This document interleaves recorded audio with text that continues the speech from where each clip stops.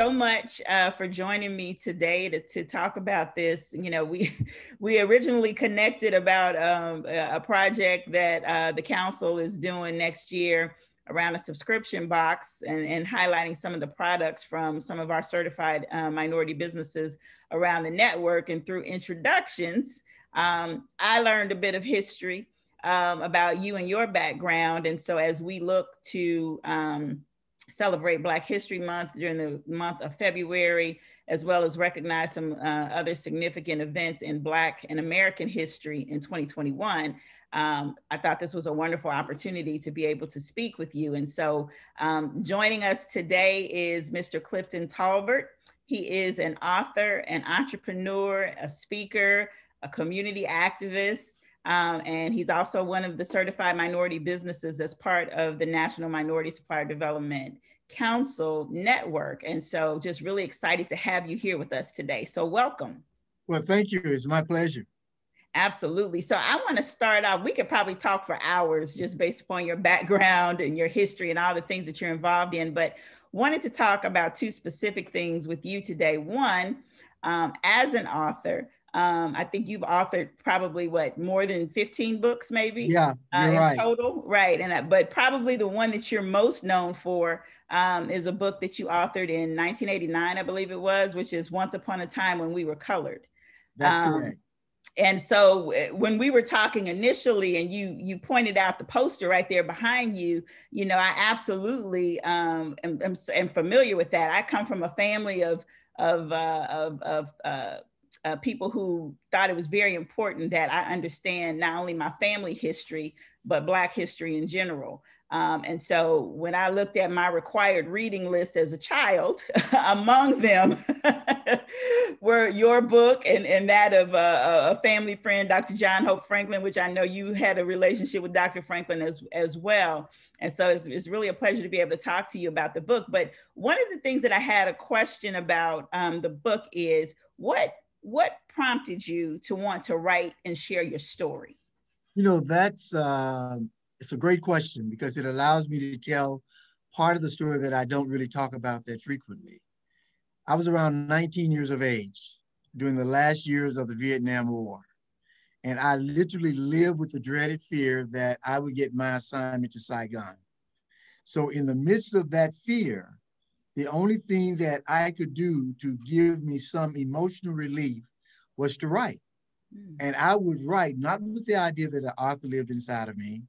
I simply wrote about the people in that small town. I mean, I would sit in my barracks room on the floor with my back up against the wall with my yellow pad and pencil, and I would just write about those everyday, ordinary people who meant the world to me. And that's what I started doing with no idea that I had not only captured my story, but I had captured Black life, everyday Black life prior to integration. Wow, wow. So it really was therapy for you. It was therapy. I mean, I was isolated. It was almost like I was quarantined from the reality of Vietnam by trying to write about my hometown and the people who lived there, because that world was the world of my best days for the most part. And as it related to the family and friends that surrounded our lives. Right. So when you think about some of the things that you share in the book and like, I guess, lessons that you learned from your parents and your grandparents, you know, one of the things that I find interesting today is that a lot of times when I share my family history, other people don't seem to really fully understand their own history. And so talk to me a little bit about how growing up, those experiences that not only that you had, but those that were had by your ancestors kind of helped to shape you, and how those stories really kind of, you know, helped you understand the struggles of your ancestors, but then also the world you were living in then and even today. You know, there are two words that come to mind: collective unselfishness.